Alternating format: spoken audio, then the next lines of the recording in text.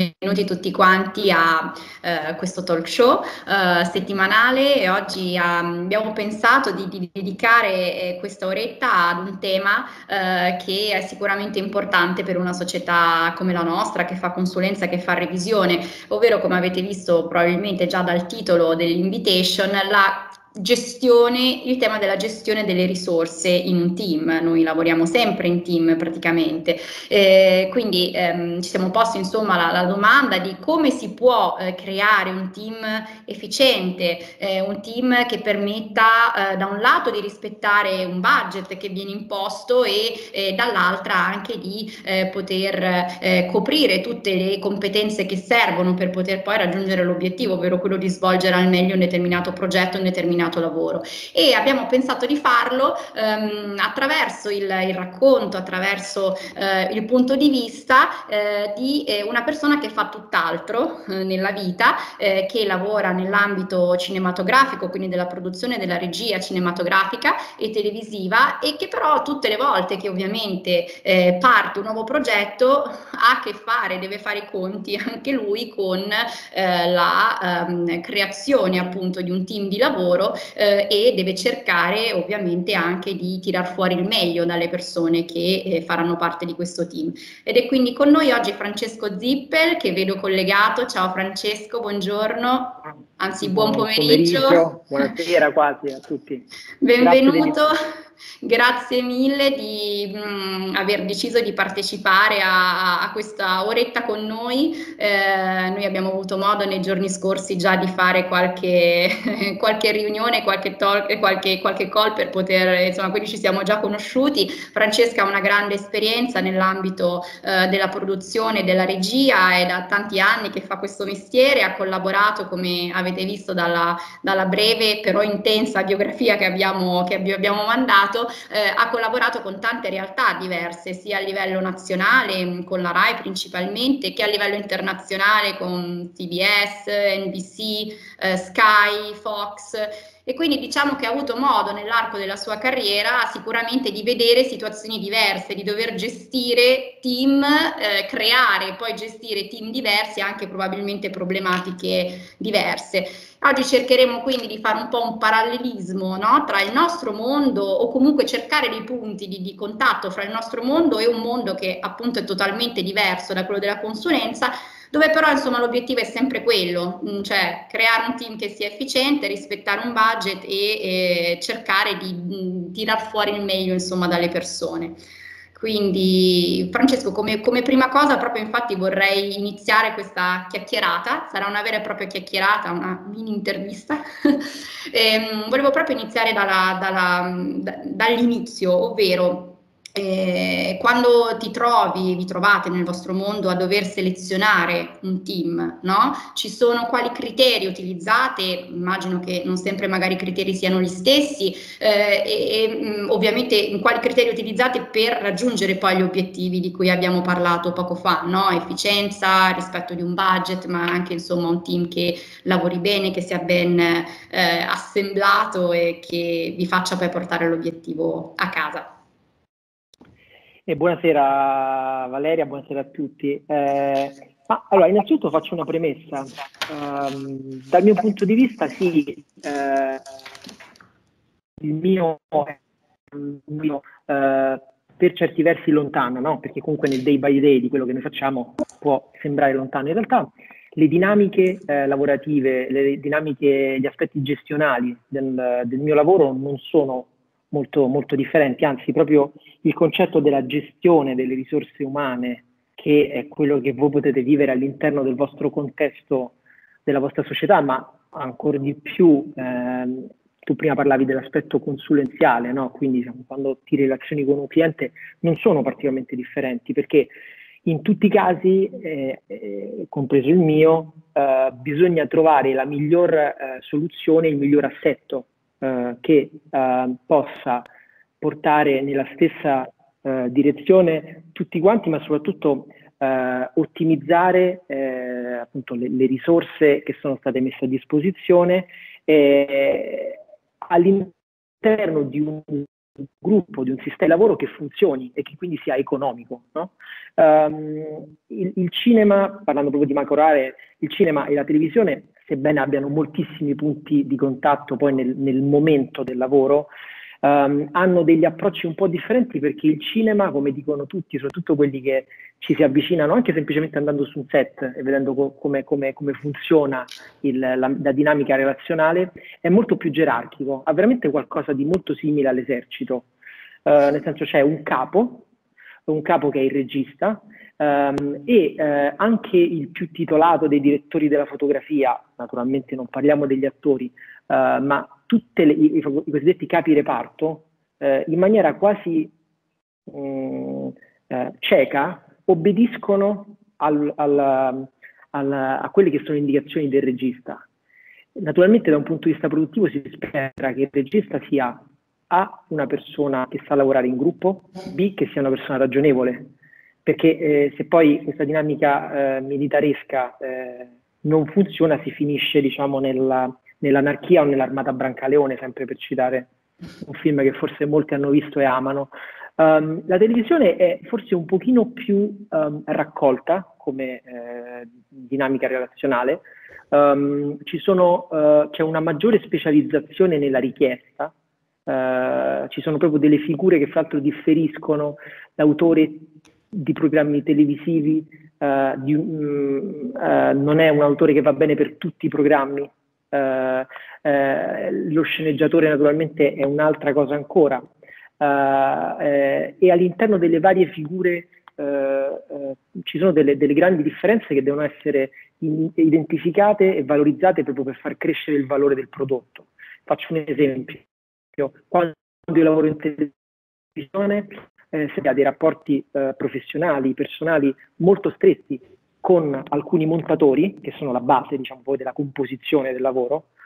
Sono perfettamente consapevole che ciascuno di loro è giusto per un progetto, quindi ciascuno di loro ha che potrebbe in situazioni di emergenza andare bene per tutto, invece è giusto per determinati progetti. Tutto ciò per dire che però l'elemento fondamentale, torniamo all'inizio, è veramente la capacità di costruire un team che sappia lavorare in team. È giusto che le skills di ciascuno portino valore al progetto, ma bisogna sempre ricordare che sia un gruppo. È un po', io faccio un altro tipo di esempio. Io ho giocato tutta la mia vita, finché non mi sono massacrato le mani, a pallacanestro. Nella pallacanestro c'è il povero Kobe Bryant, esiste Luka Doncic per chi guarda ancora adesso la pallacanestro, però Michael Jordan, Kobe Bryant e Luka Doncic sanno quando è il momento giusto di passare la palla, sanno che la loro qualità può portare valore, può portare 80 punti, ma sanno anche farne 12. Lo stesso concetto è applicabile per il lavoro in un contesto come quello del cinema, della televisione, in un contesto creativo, ed è molto molto importante. Pertanto a volte è anche consigliabile prendere qualche professionista che se ben referenziato e sappia lavorare bene, però abbia magari una tendenza maggiore di un fenomeno, come dire, a lavorare con gli altri. Questo è molto importante, perché poi, siccome un fattore di cui parleremo molto importante, rilevante, è quello del tempo. Sì. Se il fattore tempo impatta sul budget, sul lavoro, sul mood del gruppo di lavoro in maniera decisiva, se qualcuno va per conto proprio. Quindi questo è molto molto importante. Avevo appunto una domanda da farti proprio riguardo, insomma, se stiamo entrando nel vivo. Ti è mai capitato, anche se la risposta immagino che sia di sì, di dover gestire delle personalità complesse? Perché sicuramente nel nostro lavoro, come nel tuo, in qualsiasi tipo di ambito in cui si lavora in team, ci sono delle situazioni che a volte si vengono a creare e possono esserci persone all'interno di un team a più livelli, quindi può essere il livello più alto, può essere anche l'ultimo livello, però insomma magari si hanno queste personalità un po' particolari, un po' complesse. Ecco, qualche suggerimento, magari semplicemente qualche esempio di come se ti è capitato, hai gestito questo fattore. Sì, assolutamente. Dunque, anche qua c'è un po' una differenza tra cinema e televisione, però fondamentalmente la capacità dell'ascolto è quella che aiuta e guida tutto. Che ognuno di noi in una posizione apicale, come una posizione, come dire, da intern, no? Su un set, su una produzione televisiva, può essere decisivo in dei frangenti molto specifici. Quindi mettere molto bene in chiaro il tipo di rapporto che c'è, ciò che si vuole da una persona e saper risolvere anche gli attriti, perché comunque soprattutto nel mestiere del creativo a vari livelli c'è un aspetto legato all'ego che è molto forte, no? Ma solamente a livelli come dire, a tanti livelli, e quindi bisogna essere bravi nel saper parlare, trasmettere le informazioni giuste e saper dare veramente il giusto ruolo. Poi una cosa divertente che rientra quasi più nell'ambito del gossip, c'è anche il fatto che soprattutto quando si lavora al cinema ci sono alcune persone, soprattutto gli attori, che portano con sé che hanno un'aura di inavvicinabile, soprattutto parlo, diciamo, il cinema italiano in questo è molto più, fa molto più sorridere, insomma, il divismo del cinema italiano, onestamente, però mi è capitato di lavorare su delle grandi produzioni americane e lì c'è proprio, arriva l'attore tipo, quello segue il metodo, non gli dare fastidio, cose del genere. È un caso molto divertente quando io lavorai, lo citerò più volte perché è stato, diciamo, una sorta di sommatoria di case studies molto interessanti. Lavorai alla produzione di Grand Budapest Hotel di Wes Anderson, che era un film che girammo in Germania, dove c'era un cast dove insomma, forse c'era solo uno, forse solo il ragazzo e la ragazza non hanno ricevuto una nomination all'Oscar, quindi diciamo come dire, una bella cristalleria di ego c'era dentro quel set. Tra di loro c'era Harvey Keitel, non so se conoscete l'attore, che arrivò con l'etichetta ma lui è uno che, siccome deve seguire il metodo, non bisogna mai parlargli. Allora, non bisognava mai parlargli, però bisognava dirgli delle cose che doveva fare. Per esempio lui, in virtù dell'Actor Studio, voleva dormire la notte nella vera prigione dove lui doveva interpretare gran parte delle sue scene. Quindi questa cosa bisognava dirgliela. Quindi io ovviamente, dico io ovviamente, no? Io venni incaricato di fare questa cosa. E iniziai a parlarci e la cosa mi sembrò abbastanza, cioè, più semplice del previsto. A un certo punto lui venne da me e mi ha detto: ma mi spieghi una cosa? Ma perché non mi parla nessuno su questo set? Si era creata solo la... Non potevo dirgli questa cosa qua, no, perché avrei bisogno di alcune informazioni, perché so che devo andare in questo posto, so che devo fare quello, so che tra l'altro il mio schedule è molto ristretto, sono solamente 10 giorni, quindi devo capire delle cose, però a parte il regista con cui parlo del personaggio, nessuno mi dà informazioni organizzative. Questa può sembrare quasi un'iperbole, però può servire secondo me molto bene per dare il senso di quanto a volte ci siano dei problemi anche nel relazionarsi con chi ti è accanto nel lavoro, che sono creati da una serie di presunzioni, passatemi il termine, no? Rispetto alla persona o rispetto al proprio modo di al modo di lavorare di quella persona, che sono completamente infondate. Quindi anche che qua però poi generano chiaramente possono sì, generare una serie di problemi anche all'interno di tutto il team, voglio dire, quindi effettivamente è importante questo punto. Credo che valga nel tuo lavoro come nel nostro. Sì, faccio un'altra battuta che fa molto ridere, cioè mi fa molto ridere. Nella gestione delle persone conta anche molto veramente il mood che si crea in un ambiente di lavoro. Io ho lavorato in passato e comunque anche non lavorandoci adoro andare sui set di Carlo Gordone perché sono molto, cioè, sono tutto un ambiente molto rilassato, lavorano nel cinema, ci sono spesso orari tremendi, lavorano dalle 9 alle 4 e mezza perché lui ha piacere ad andare via presto e tutti sono contenti, rimangono nel piano di lavorazione. Una volta lui stava parlando con lui poco, poco tempo dopo ho lavorato come attore alla grande bellezza di Sorrentino, che invece è noto per essere uno molto più complesso, la sua grandezza di regista, per carità, un po' più dispotico, e mi disse: ma France, hai visto com'è il set mio? C'hai presente quello di Sorrentino? Erverano. Per chi non conoscessero. Il romano, il Verano è il cimitero monumentale di Roma, cioè, quindi per dire, hai visto qua io come metto tutti a loro agio, hai visto come tutti vengono qua contenti? Io conosco persone che rifiutano pubblicità che sono, vuol dire, meno giorni, una paga paradossalmente addirittura superiore, oppure film più lunghi per lavorare con lui, perché lavorare con lui è piacevole, ognuno dà il proprio meglio in un contesto rilassato e non ha prezzo, soprattutto per, ripeto, le scadenze, tutto quello che richiede una produzione. Immagino, Quindi, sì. Credo anch'io che questo sia molto importante. però è No, credo anch'io che questa sia sicuramente, anzi, insomma, creare la giusta relazione con le persone credo anch'io che sia una cosa veramente importante alla base poi della riuscita di un progetto, che può essere un film, che può essere insomma un lavoro di consulenza, qualsiasi cosa sia.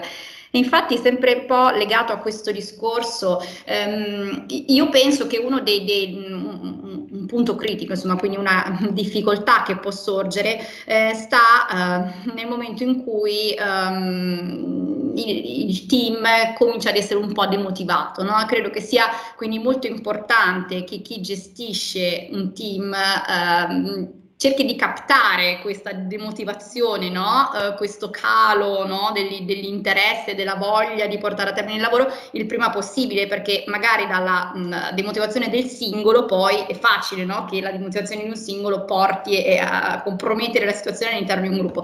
Ecco, ti è capitato di dover, diciamo, di assistere a situazioni di questo tipo? Come eventualmente avete fatto, hai fatto o hai visto fare in passato per sì, riuscire ad arginare? no, è capitato, per esempio, una cosa che purtroppo è un tallone d'Achille, soprattutto in Italia, ma non solo, è la scarsa chiarezza a livello negoziale con le persone che compongono un team. Cioè, spesso capita che determinate produzioni raggiungano degli accordi in qualche maniera di massima, non ben definiti, che poi vengono rivisti in corso di, rivisti per mille motivi, uno dei quali può essere assolutamente legittimo, si è sforato il budget, ci sono state delle emergenze che però non sono state bilanciate da un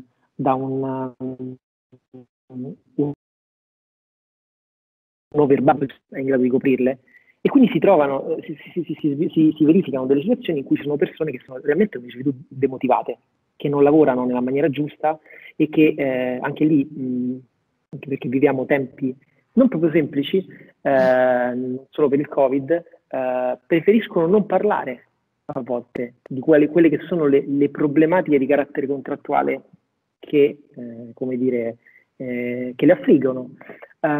Quindi mi è capitato più di una volta, quando mi sono trovato per esempio in delle situazioni di gestione di un gruppo di lavoro, purtroppo di trovare queste situazioni e cercare di recuperarle, anche qui, da una parte cercando di capire come fare a trovare le risorse che mancavano sostanzialmente, e dall'altra come recuperare il professionista stesso all'interno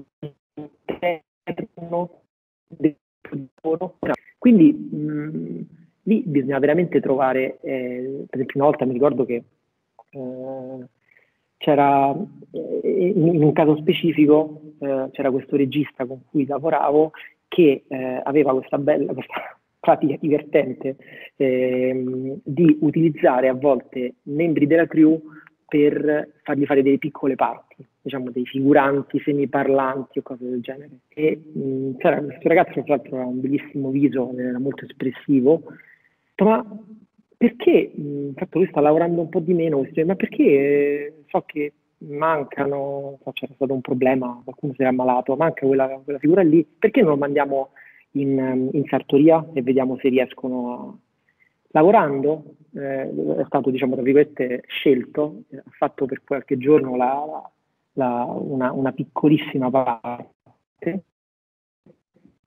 e questa cosa l'ha rimotivato, e sentito, al di là della cosa esotica di uno che fa magari l'elettricista, che si trova a fare l'attore, però è stato anche un modo per farlo sentire più al centro dell'attenzione, più vicino all'attenzione del regista, che, ripeto, essendo una caserma, in questo senso il cinema, non lo vedeva neanche. E quindi quando poi si è risolta quella questione, quindi ha potuto tornare nel suo ruolo a pieno regime, aveva Era acquisito ricaricato. una sicurezza, si è ricaricato, e questo è importante. Questo, ripeto, è un esempio, se vuoi, anche semplice, ma sono proprio questi piccoli accorgimenti che aiutano. Quindi, ripeto, trovare il modo di riavvicinare le persone al focus di quello che è il lavoro, e anche reinserirli all'interno di un'energia di gruppo, no? Io penso che la situazione lavorativa ideale è quella in cui l'energia che funziona. Spesso nel lavoro, ma non è sempre possibile, ci si riconosce quando si ha lo stesso tipo di attitudine, quando si è, diciamo, disposti ad andare nella stessa direzione. Non sempre è possibile, perché sennò vivremo tutti e lavoreremo solo con i nostri amici, con cui poi litigheremo a un certo punto, Sicuramente. per ovvi motivi. Però questo, dico, è importante, come dire, creare un ambiente sano, nutriente, E non osservare tossico. probabilmente, sicuramente Certo, l'osservazione anche di quello che avviene, e anche capire chi in quel momento sì, potrebbe avere davvero un bisogno che potrebbe anche essere minimo, no? Cioè, come hai raccontato tu in questo esempio, in fondo per far sì, sì. ricaricare una persona non c'è voluto poi tantissimo, no? Eppure questa persona poi ha recuperato energia. Quindi trovo che gli esempi che stai facendo e quello che stai raccontando, anche se tu ovviamente li vivi nel mondo del cinema o della televisione, però sono esempi che possono essere anche, voglio dire, riportati al nostro contesto, a un contesto come il nostro, insomma, se non proprio il nostro. Quindi sono tutti Sì, ma spunti. ti faccio un altro esempio, scusa se ti interrompo. Mi ricordo, c'era anni fa una persona, un direttore di produzione, non proprio non giovanissimo, che aveva un modo, secondo me, fantastico di poter ottenere il meglio dalle persone, nel senso che lui aveva, essendo anche un po' all'antica nei modi, lui teneva, come si dice, la giusta distanza con le persone. Non era, perché nel cinema è molto facile, la famosa mano sotto al braccio, no? Tipo, adesso ti racconto all'epoca quando c'era Fellini o cose del genere. Lui era una persona piuttosto distaccata, però notava delle cose, non so, si ricordava delle cose che gli avevano detto le persone, quindi poi gliele chiedeva. In tempi pre-social aveva un talento straordinario di ricordare i nomi di tutti, i compleanni delle persone. Ed era una grande capacità. Lui stava dietro la sua scrivania, non era una persona che andava sul set, nulla, però aveva trovato il modo di far sentire tutti parte del gruppo e tutti allo stesso livello. Ed era, secondo me, straordinario in questo. Sicuramente bello, una cosa In un sicuramente contesto tipo gerarchico, in cui talento. veramente c'era, come dire, il feudatario, il vassallo, il valvassore, capito? Cioè, perché così funziona nei set cinematografici. E quindi questo mi colpì molto, lo trovai, insomma, molto, molto giusto. Beh sì, se si riesce a farlo, poi c'è magari chi ha un talento, no? In questo senso ed Certo, è certo. predisposto, però sono insomma tutte cose che magari non si riesce a fare sempre, ma in alcuni contesti, se ci si riuscisse, insomma, servono per fare gruppo e creare proprio l'atmosfera anche giusta tra Certo, le persone. Prima di andare certo. avanti, volevo solo ricordare a tutte le persone che sono collegate, perché non l'ho detto all'inizio, che se volete, avete delle curiosità, volete fare delle domande, potete farlo per alzata di mano. Questa è una chiacchierata veramente informale, quindi se volete potete farlo per alzata di mano anche mentre stiamo parlando, oppure scriverle chiaramente in chat. E no, volevo arrivare a un'altra variabile, secondo me importante, di cui abbiamo parlato anche l'altro giorno, la variabile tempo. Mhm. Quindi quanto è importante, come la si gestisce, insomma, nel tuo ambiente. Ecco, questa è un'altra cosa anche per noi molto Questo è fondamentale molto da portarsi. interessante perché, oltre ad avere, ripeto, io non sottovaluto mai l'elemento economico, naturalmente, Però forse il tempo è uno degli elementi su cui l'aspetto creativo può incidere di più e meglio, nel senso, penso sempre ai famosi film che vanno dallo standard minimo, che può essere 4 settimane, fino a Titanic, no? Quindi c'è un mare in mezzo. Però diciamo che un giusto mezzo per una produzione italiana di un certo è tipo 2 mesi, una produzione internazionale sono 3 mesi, dai 3 mesi in su ti devi preoccupare se sei un produttore. Ok. Perché insomma lì diventa veramente problematica la gestione del budget. Meno tempo hai, più devi escogitare delle soluzioni intelligenti. Devi lavorare per esempio nel cinema di pre-produzione, quindi di programmazione, quindi sapere veramente quello di cui hai bisogno per ottenere il massimo, stando nei costi. Per quanto riguarda invece la televisione, puoi decidere di focalizzarti su un frammento del flusso produttivo. In che senso? Naturalmente c'è anche un aspetto molto importante che è quello che però ha meno a che fare con le risorse umane, che è quello delle risorse tecniche, no? Che poi adesso, che non sono secondarie, perché come dire, il digitale ha rivoluzionato con un impatto straordinario, no?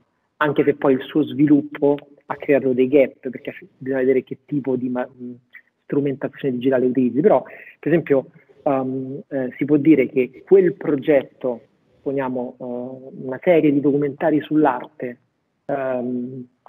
può essere un progetto in cui io decido di lavorare di più a livello di budget e quindi di tempo di realizzazione, o sull'aspetto prettamente dello shooting, cioè delle riprese, oppure sulla post-produzione. La post-produzione diventa 6-4 settimane, magari non saranno mai 4, saranno 8 settimane, a quello. Quindi le risorse vanno lì e quindi devi essere attento a fare un tipo a ripartire il budget e il tempo che ciascuna unità dovrà lavorare in funzione di.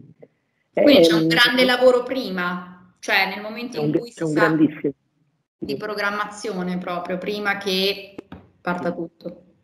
Meno soldi ci sono, meno budget c'è, più importante è la preproduzione e il focus su qual è l'elemento importante. Questo vale anche in situazioni in cui il budget è elevato, ma bisogna avere una release determinata. Vi faccio un esempio. Io ho seguito da vicino, perché l'ha creato, portato avanti come producer un mio amico collega, questa serie che forse molti hanno visto, San Patrignano, dedicata alla storia di Muccioli di San Patrignano. Quella serie lì è una serie che aveva un budget che per, non l'ho ancora vista, ma sì, volevo vederla. Vale la pena per tanti motivi, perché insomma comunque è un lavoro, insomma, luci e ombre, no? A tutti i livelli, però molto interessante. E la cosa interessante è che lì abbiamo un budget molto importante, un budget che, come vedrete, non ha visto, chi ha visto lo può capire facilmente, era molto molto sull'archivio, no? Però quella cosa lì non bastava, perché poi nel momento in cui c'è stato il cosiddetto green light, spesso fa Netflix che deve, come si dice, rilasciare in un determinato momento dell'anno corrente o successivo il prodotto, bisogna fare tutto con la massima qualità all'interno di quella fascia temporale, non si può fare altro. Quindi questo è importante, che il fattore temporale è importante, bisogna, come dire, fare i conti con poche risorse, ma anche quando ce ne sono molte, soprattutto in questo momento, mi viene da dire, in cui per chi produce tutto punta da un'altra parte, cioè non necessariamente verso il cinema, non necessariamente verso la televisione, ma verso le piattaforme.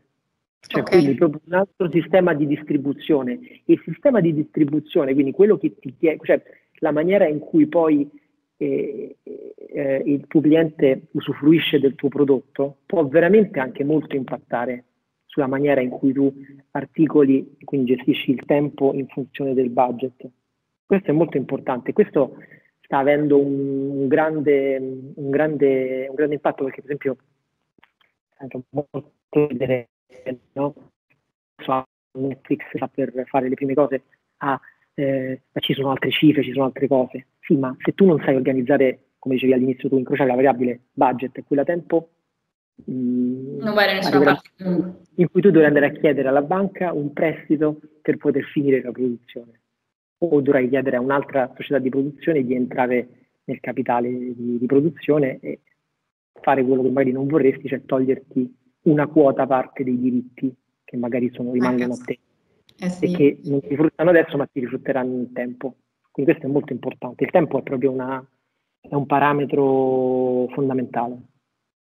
Sì, lo è sicuramente, insomma, anche per noi, quindi mi faceva piacere che tu ci raccontassi anche un po' il vissuto di questo settore che veramente poi probabilmente tanti di noi non conoscono, io per prima, ma dove effettivamente poi riscontri tante cose in comune anche con settori più tradizionali come può essere il nostro, quindi assolutamente sì.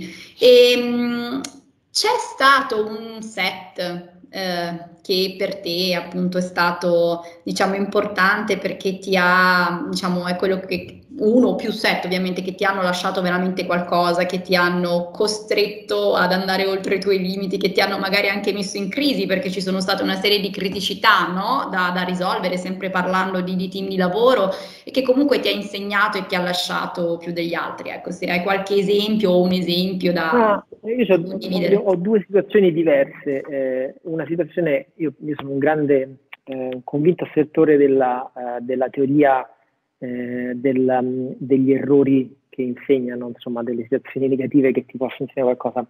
In questo senso, lo spreco di soldi a fiumi che ci fu quando lavorai da veramente proprio intern,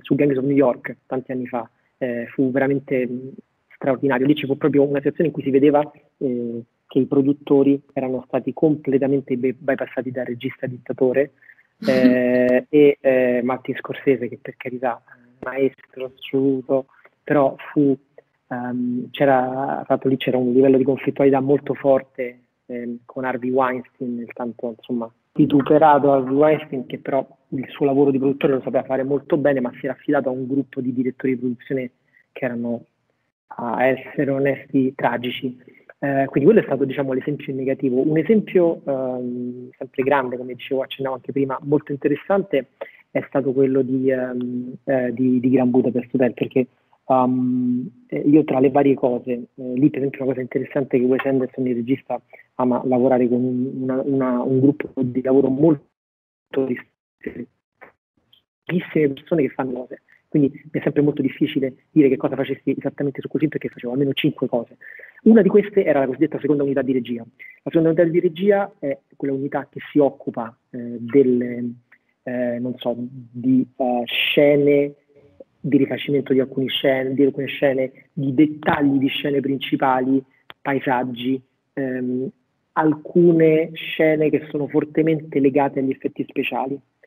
In quel momento io mi stavo occupando a un certo punto della lavorazione di quella parte lì specifica, e c'era tutto un segmento della seconda unità che era legato agli effetti speciali, che venivano fatti lontano da noi, venivano fatti in una società di Berlino, noi ci trovavamo vicino Dresda. Questa società a 25 giorni dalla fine del film ci comunica che abbiamo sostanzialmente cannato tutto quello che dovevamo, e quindi c'erano alcune cose che dovevamo trovare noi di fatto per stare nei tempi, la soluzione veramente artigianale di farla, perché andare dalla Fox a quel punto a chiedere un incremento di budget sarebbe stato quasi suicida. Quindi lì abbiamo dovuto letteralmente lavorare di creatività e di organizzazione. Quello che era il nostro, diciamo, punto di riferimento, che si chiama Roman Coppola, che è il figlio di Francesco Coppola, regista del Padrino, che è una delle persone più parlando di persone che sanno lavorare in gruppo, più deliziose, più versatili e competenti che abbia mai conosciuto nella mia vita, lui disse, ma perché non proviamo questa cosa? Sostanzialmente c'è una scena in cui Willem Dafoe, che era un direttore del film, doveva cadere in un crepaccio, che era stata quando l'avevano girato. Non avevamo né tempo né soldi, quindi lui, per farla, una palla medica che avevamo nella palestra, che era verde, che il verde è il colore che consente di bucare l'immagine, quindi mettere sotto qualsiasi cosa. Okay. E quindi chiamammo in fretta e furia Willem Dafoe, che non sapeva che doveva fare, anche perché aveva finito, diciamo, il suo periodo, e gli chiedemmo di rimanere in equilibrio e di far finta di cadere su questa cosa. Chissà come verrà. Proviamo. Ecco, quella cosa per fortuna è andata bene ed è stata la prova che, appunto, in questo caso la creatività, non mia, ma di quest'altra persona, di Roman, ha salvato letteralmente, non voglio dirvi quanto di incremento di progetti in quella situazione. È stata una soluzione straordinaria che non si nota, anche perché poi il tono della scena e del film era abbastanza sopra le righe, quindi andava bene, però era esattamente la stessa cosa che noi avevamo realizzato, anche lì cosa abbastanza surreale, mandando me e un'altra persona a girare una finta caduta che veniva girata in questa cosiddetta air tunnel, insomma comunque credo ci sia anche a Roma da qualche parte, sono questi cilindri, a Roma, a Milano ovviamente, questi cilindri che sparano aria dal basso fortissima e che ti consentono di rimanere di stare in aria, sì. Quindi, a seconda, diciamo, del dosaggio dell'aria sali e scendi e di come tu ti muovi. Quindi questo venne applicato a tutto un complesso sistema di effetti visivi che erano stati completamente sbagliati. Quindi noi con una palla medica che stava nella lì in nella fondo, dell'albergo praticamente.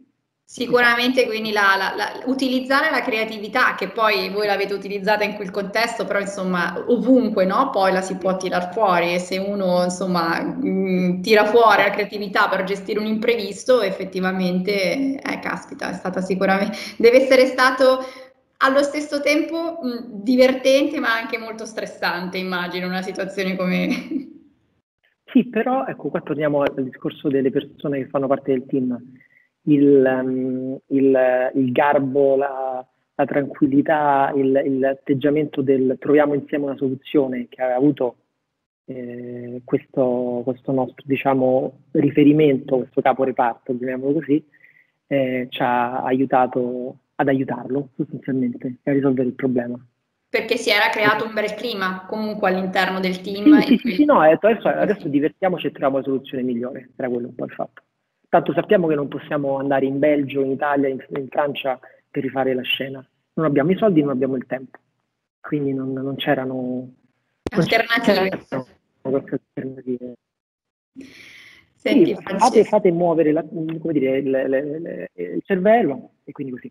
Quello sì, muovere il cervello sempre, penso, insomma, sono tutti spunti quelli che ci stai dando che spero, insomma, io per prima cercherò di cogliere, perché è vero, non bisogna mai farsi gelare da una situazione che sembra magari drammatica e cercare di tirar fuori, di usare il cervello e tirar fuori la creatività, quella sicuramente aiuta sempre. Senti Francesco, invece come state, diciamo, affrontando nel mondo della produzione e della regia questo momento storico che, voglio dire, ha stravolto davvero, credo, le regole proprio le logiche lavorative in qualsiasi o quasi in qualsiasi ambito, nel nostro, insomma, anche noi ormai è un anno quasi, tra meno di un mese sarà un anno che lavoriamo, molti di noi almeno a Milano lavoriamo praticamente da casa e quindi immagino per il tuo mondo che cosa deve essere oggi fare un documentario, visto che tu peraltro adesso stai facendo, mi sembra, proprio sei in una location un documentario. Com'è? Sì. Cosa è successo? Sì, E come si gestisce? no, qui sono abbastanza, allora, più sei fuori, diciamo, dal caos cittadino, più è semplice e magari anche la presenza di una regione, di un colore più tenue ti aiuta, insomma, in questo senso. Io sono in Toscana, quindi va bene, anche se comunque noi come produzioni possiamo girare ovunque, abbiamo l'autorizzazione, però per esempio anche qua le grandi differenze.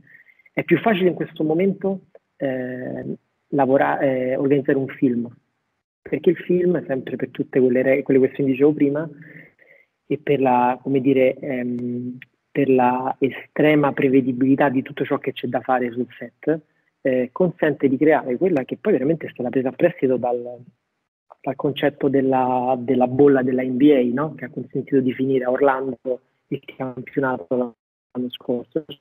Cioè, isolare il set, tamponare le persone almeno 3 volte a settimana, e nonostante ciò comunque determinati casi purtroppo si sono presentati, e imporre un protocollo molto molto rigido, un protocollo talmente rigido che a volte si scontra anche con delle cose, con delle conseguenze piuttosto grottesche. Per esempio, so che mi diceva una mia amica sceneggiatrice che sta facendo una serie che in questo momento è suggerito evitare scene di bacio, no? Sì, è vero, questa l'abbiamo letta, E sicuramente è questa una delle cose che è ho una letto. cosa abbastanza curiosa, insomma, ci saranno dei film abbastanza, come dire, scandinavi, insomma, nei prossimi tempi, insomma, forse meno mediterranei in alcuni aspetti. Però, insomma, battute a parte si può fare, ed è un po' stressante. C'è la ramanzina di Tom Cruise di qualche settimana fa che aveva trovato dei miscela che si aggiravano per il set, un set da, mi pare, $2 di budget, senza mascherina, che parlavano amabilmente. Ha detto: voi state mettendo a repentaglio non la vostra salute, ma la salute di tutte queste famiglie che sono qui, di coloro, delle aziende che ci finanziano, eccetera, eccetera. Quello fu, diciamo, un bel esempio da quel punto di vista. Per quanto riguarda i documentari, la situazione è senza dubbio più tragica, perché ci sono 2 problemi: a parte appunto tutto ciò che è limitrofo, cioè di fatto l'impossibilità di viaggiare, e dall'altra, come uno degli elementi, non sempre, perché se fai quelli naturalistici il problema non c'è, però uno degli elementi fondamentali del documentario è l'incontro con la persona, per 2 motivi: proprio quello basico, no? Che uno deve incontrare una persona da intervistare, e in secondo luogo il fatto di non anche qua quella relazione con la persona che ti consente di tirar fuori dal tuo interlocutore quello che è importante per il tuo racconto. Questa è una cosa, qui entriamo anche un po' nella relazione umana, si riflette sul creativo. Quindi è molto difficile. Quello che si sta iniziando a fare, lo fanno più all'estero, in Italia ci stiamo arrivando adesso, è provare a identificare dei gruppi di lavoro dati, come dire, che abbiano avuto delle esperienze anche in autonomo convincenti, per poterle, mi sta capitando adesso su un progetto specifico, per poterle mandare e quindi consentirgli con dei brief precisi, con anche lì dei protocolli di sicurezza, per carità, ma non stringenti come quelli dei film, di muoversi dando, diciamo, tra virgolette, dei report quotidiani, no? Che il report nel caso specifico è il giornaliero delle riprese, che magari arriverebbe a fine diciamo, giro per avere, diciamo, un check affidabile, ecco. Quindi ci si sta organizzando, ma non è semplice. Non è semplice, anche perché poi, un'altra cosa, molte persone hanno, quando si tratta di intervistare qualcuno, hanno paura in questo periodo. Immagino, infatti, come si comportano le persone quindi in questo momento, perché non sarà neanche facile probabilmente. No, è molto variabile la cosa. C'è chi ha veramente paura, pur essendo magari anche giovane, insomma, e non vuole. C'è chi invece, insomma, sta attento e basta.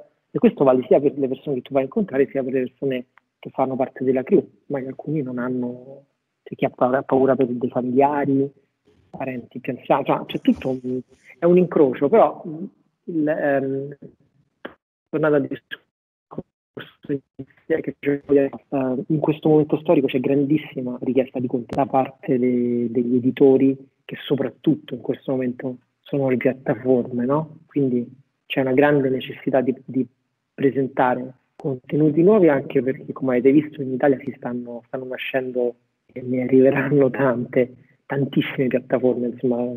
C'è il rischio, per chi ama questo, di doversi fare, di dover sottoscrivere tantissimi abbonamenti. Quindi prima o poi qualcosa capiterà anche lì, però c'è grande richiesta, anche perché poi il futuro delle sale è abbastanza interrogativo in questo senso, quindi tanta richiesta di contenuti e tanti problemi. Però ripeto, anche qua ci tengo di nuovo a sottolineare una cosa, è veramente importante trovare il modo, pure a distanza, di mantenere, se non di recuperare,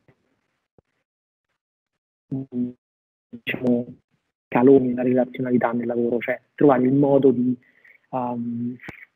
comunque di stare assieme, di condividere, Sì, perché immagino comunque che quando si è su un set fisicamente, no? Cioè immagino anche magari tanti momenti di condivisione che vanno al di là del momento della ripresa durante la giornata, no? Invece se si è a distanza, è chiaro, lo è anche per noi ovviamente che siamo costretti a lavorare a distanza, tutto questo non c'è, quindi voi sopperite magari con dei momenti anche in cui vi vedete su Zoom piuttosto che su Teams, comunque fate dei momenti anche ludici che possono far sì che le persone si sentano più unite.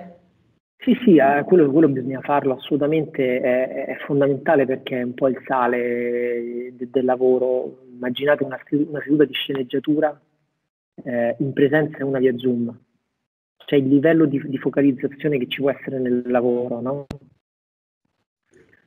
Come altre situazioni analoghe, è molto difficile lavorare in assenza di una condivisione reale, però ci sono senza arrivare diciamo all'abisso dell'aperitivo su Zoom, no? Che poi quello è la cosa forse più come dire, raggelante, sebbene nella necessità a volte, però insomma trovare dei modi per dire ok, sì, magari vediamoci, ma non parliamo di lavoro. Ecco, Esatto. parliamo del resto, parliamo di quello che hai fatto, che cosa hai letto, cioè quel famoso tempo, ammesso che ci sia, però tempo in più che hai, come lo stai impiegando? Cioè che cosa dove porti la mente lontano da tutto questo rumore, no? Esatto, per Che ci consolidare la confonde. relazione, certo. Esatto, quello è molto importante, quello è una cosa che viene fatta molto spesso, sì, insomma, tutte le varie piattaforme, House Party,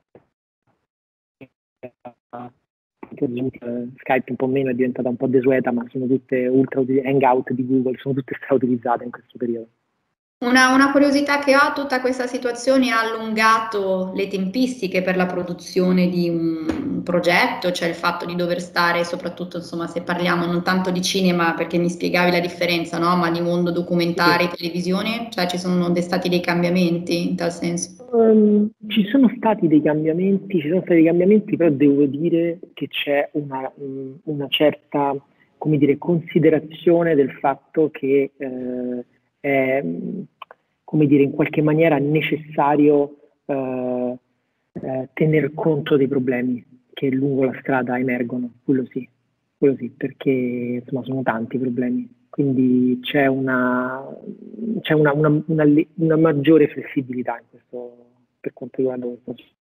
Beh, diciamo che in un settore creativo come il vostro, ovviamente, insomma, bisogna pensare ancora di più in maniera innovativa, no? Tutti lo dobbiamo fare, ma sicuramente voi forse col fatto che siete proprio appartieni tu, insomma, ad un settore che è creativo per antonomasia, bisogna proprio tirar fuori quella creatività per gestire le cose in maniera diversa, alcuni aspetti probabilmente in questa fase.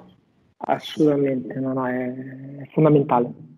C'è Lia che ha alzato la mano, Lia, vedo la manina alzata. Ciao Francesco e grazie. Ciao Lia. Allora, tutto molto, molto interessante, poi insomma io sono un'appassionata di cinema, quindi mi fa piacere. Senti, una domanda. Nel nostro settore, come in tutti, ci confrontiamo con l'innovazione digitale che sta impattando sulle modalità di lavoro, sull'interazione tra di noi, anche sul modo proprio di produrre i contenuti, eccetera. Nel tuo settore l'innovazione digitale la vedi come un'opportunità, come un rischio, come qualcosa, una via di mezzo? Che cos'è? No, è assolutamente un'opportunità perché, per esempio, faccio un esempio, tra 2 settimane realizzare un'intervista importante negli Stati Uniti e c'è una funzione advanced di Zoom che non mi consente solo di vedere la persona, controllare l'inquadratura e poter porre le domande, ma attraverso un microfono particolare sono io che pongo direttamente la domanda alla persona, quindi la persona magari mi vede su un bel iPad, diciamo, ad alta risoluzione, però al tempo stesso c'è una fluidità, quindi io sono assolutamente, cioè tutti i tool, i device che si possono utilizzare per rendere il lavoro simile a quello che era, sono assolutamente ben accetti. Poi insomma la tecnologia è un elemento integrante, no, del nostro lavoro, un aspetto integrante del nostro lavoro. Però, ripeto, vado un po' controcorrente in questo, spero che questa integrazione rimanga anche in futuro in un contesto in cui si recupererà, diciamo, la socialità del lavoro.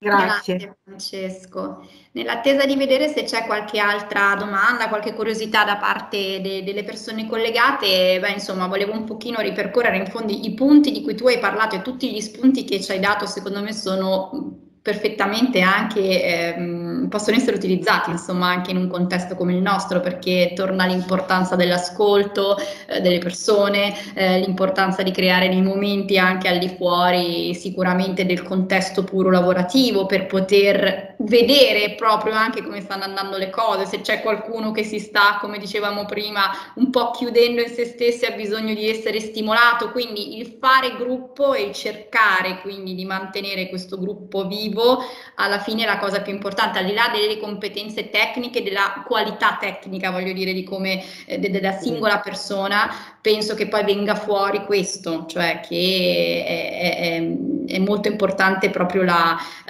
sintonia che si viene a creare, che poi permette di spesso, insomma, di ottenere un buon prodotto, almeno credo, no, di aver inteso questo. Nulla toglie, non voglio togliere nulla alla qualità, alle competenze tecniche, però magari hai un team di 4 persone bravissime tecnicamente che però fra loro non si parlano e quindi alla fine il risultato non è... No, assolutamente, sì, no, questo è fondamentale, cioè integrare bene questi elementi, saperli integrare è una chiave di volta decisiva per poter ottenere il meglio e poi ovviamente per efficientare il budget e il tempo a disposizione. Assolutamente, che poi ricordiamoci c'è sempre un budget da rispettare, questo ovunque lo avete voi, lo abbiamo. È lì, cioè, è lì guarda. che incombe. Esatto. Va bene, Francesco, io starei qui a chiacchierare per ore, anche perché la cosa poi più interessante sono tutti gli aneddoti che hai raccontato, anche di set importanti, film, per esempio Gangs of New York, l'ho visto, insomma mi immagino quindi che cosa deve essere stato, sono gli aneddoti, sono la cosa più divertente.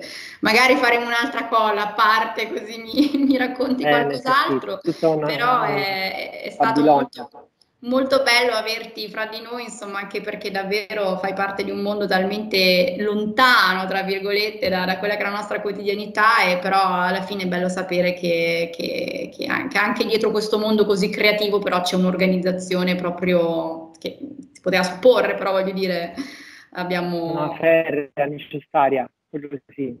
Non, diciamo, quello forse appartiene più alla scultura e alla pittura, diciamo, essere, come dire, artisti creativi un po' alati che fanno le cose nel loro studio senza sapere quando consegneranno e se consegneranno il proprio lavoro, no? Ci sono dei constraints, insomma, dei limiti, delle regole che vanno seguite. Creativamente, ma vanno seguite. Creativamente, ma vanno seguite, hai ragione. Va bene, allora io ti ringrazio. Ringrazio anche tutti di aver partecipato